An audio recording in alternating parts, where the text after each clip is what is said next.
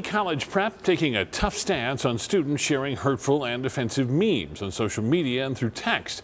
We've learned the principal met with the entire junior class Monday and sent a letter home to parents saying they have a zero tolerance policy. ABC 15's Carla Navarrete breaks down the letter and what we know about what's going on at the Jesuit Boys High School. In a detailed letter to Brophy Junior High class parents, Principal Bob Ryan, along with other staff, sending this hard stand on the meme culture among teenagers and apparently a problem at the school.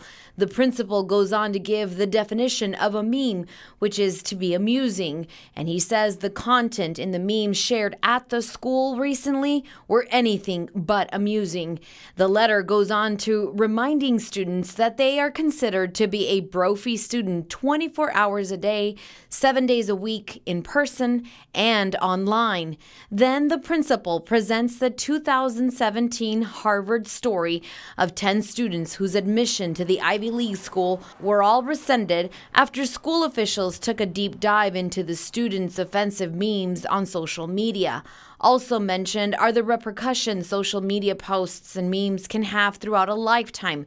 The principal quotes from a National Public Radio story that says, quote, "The things we post can take on a life of their own, and they can be as permanent as a scar," end of quote.